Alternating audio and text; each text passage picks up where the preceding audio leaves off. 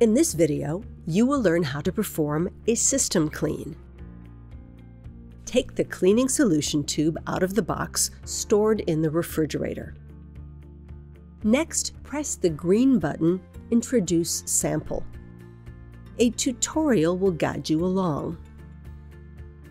If there is a tube in the inlet already, please remove it and dispose of it in biohazardous waste. Put the cleaning solution tube in the tube holder with its cap upwards and the barcode facing the analyzer. Press the tube down between the rollers. Finally, press Start and the system clean begins. The processing time is shown on the screen. You have now seen how to perform a system clean on the AQT90.